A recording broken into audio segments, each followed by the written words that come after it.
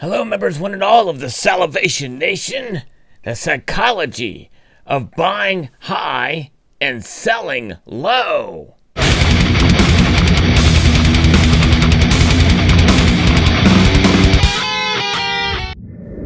That's right. When we buy our precious metals, have you ever noticed that there's a tendency to want to buy when precious metals are going up in price because you're afraid you're going to miss out if the prices keep climbing? Or there's a tendency to sell when the precious metals start to dip because you're scared that they're going to fall even more. And that's sort of the psychology that plays in our minds. And for many of us, if we're really honest with ourselves, we find that temptation to hold true. I'll give you an example. For me personally, back when gold was at $300 an ounce and even lower, there was a time where I thought, well, you know what? Maybe I should not be buying right now because, you know, it's probably going to go down even lower or may remain the same. And there's probably other things I could spend my money on. And this precious metal, gold, really is not worth all that much. And it may not climb up. So there's really no need to get more. In fact, maybe I should sell some of my gold because, well, it just doesn't have the luster that it once had. And then the same is true when the prices go up. You think to yourself, okay, well, the prices are climbing now, and I should probably start buying more because the prices are just going to keep going up. And I can't tell you how many times on my channel, which I'm in my 5th year now, posting videos on YouTube, on the very number of comments from folks predicting that when the prices are going up, that they're predicting ridiculously higher prices in some cases. And in other cases, when the prices go down, there's some predictions of the price being ridiculously low by the end of a certain year or another. And I've posted videos on some of those commentaries from so-called professionals that make these predictions, and it's fun to explore and discuss and talk about.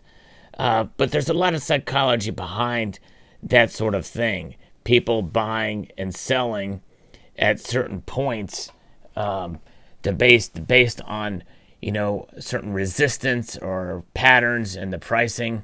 And when they go up, people tend to get excited and buy more. And I've lived through certain periods and times when these precious metals have made moves in one direction or another. But by and large, if you look at the long-term charts for gold and silver, the prices tend to have been right in line with inflation. So in other words, you know, as a general rule, the price for 1 ounce of silver and 1 ounce of gold is pretty close to the value of what it was, you know, 20, 30, 40 years ago, really, when you look at the whole long-term scope of things, based off what the value of the dollar was in those days as compared to what it is now.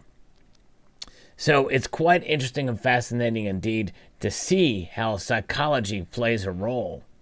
And so the point of this video is to bring that to light, you know, because we kind of work against what we're told to buy low and sell high when we get involved in precious metals, and especially for those new. And we've seen it with cryptocurrencies as well. People are saying, well, it's going to the moon. You might want to get in now, because if you don't, you're going to lose out. And it could go back, you know, to another point to where you're not going to be able to make any money because you're going to reach the high or whatever, or the low. And so people have a tendency to buy it when there's a lot of buzz about any particular commodity or anything. But with precious metals, that's not the approach I feel that people should take.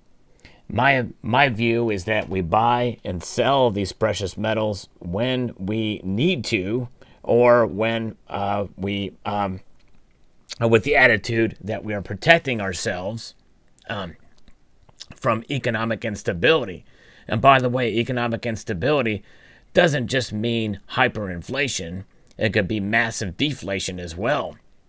And so my view is to buy steady. In other words, if in an extreme example, not that this would happen, but let's say that gold and silver was to lose half its value just for the sake of easy math, well, I'd be able to buy twice as much at a particular period of time. Or let's say that it doubles in price. Then I'll be able to buy half as much. And my feeling is that you're protecting yourselves. It's an insurance policy. I don't look at it as an investment. I look at it as an insurance and a savings policy. You know, Greg Manarino and others have mentioned that to be your own central bank, especially in terms of gold. And so every 10th ounce, every half ounce, every quarter ounce, or every ounce that you get of gold, you are just strengthening your position as your own central bank. Very, very nice indeed. And it's beautiful to look at. It is the one type of hedge or preservation of wealth to invest in yourself as an insurance policy that you can hold, touch, feel, and appreciate its beauty. Yes, indeed. And so resist the urge. It's still there. To this day, as long as I've been stacking, the urge to buy high and sell low. Well, I'm not a seller, so selling low is kind of is not really applicable to me. But at the same time, that kind of attitude can persist. It can persist in the fact that if gold were to drop in price, you know, this thing here, this 1 ounce gold, I may not treasure it as much as I would if it were worth $2,000 as opposed to $1,000. Like, okay, well, it's in my hand, but it's just not worth as much. The value, you have to think beyond the dollar sign when it comes to gold and silver and the precious metals. 1 ounce of gold is quite a feat to acquire and obtain, even if it were $300 an ounce, because the true value, I think, is not been realized yet. And even to this day, even gold being priced where it is today, I don't really think it's really been fully realized. The same thing for silver. These pieces, you know, each time we hold one of these in our hand, we have empowered ourselves. And holding it and owning it and acquiring it when you can, using fiscal responsibility is the best way. Because when you realize that when you acquire silver and gold, you have are preserving your wealth, then it surpasses the impulse and to have to think in terms of selling or buying. Because if you get into the habit of accumulating through your life these precious metals to broaden your collection and your stack, then, and you think about it in that term, then you're not having to worry about playing the market game, so to speak. You know, it's about a continual process. It's about a growth. It's about savings. It's about more than just what is it from day to day. And of course, those familiar with my channel, we talk about those issues. We talk about the markets and what happens from day to day. It's interesting. It's fascinating to see where things go, the psychology of it all, the geopolitics involved. But really, when it's all said and done, an ounce in your hand today, as opposed to 20 or 30 years ago, is still an ounce in your hand. It speaks volumes. And it speaks so loud that it's beyond the stock market. It is beyond the commodities, the futures trades. It's beyond anything than what it truly is. It's a thing of substance. It's a thing of weight. It's a thing of value that has surpassed this present age, indeed. Silver and gold, thousands of years of history that backs it up. What can you say about any other commodity, or any other method of exchange, or any other empire, or any other epoch? gold and silver have surpassed it all. Gold and silver, buy it at any time, whether it's low or whether it's high.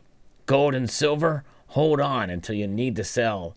Or if you do sell to make a profit on a certain type of piece, well, that's fine too. You know, if you can make money off of gold and silver, by all means do so. But resist the urge to buy high and sell low. I'd like to extend a multitude of gratitude, y'all, for watching, and encourage you to please rate, comment, and subscribe.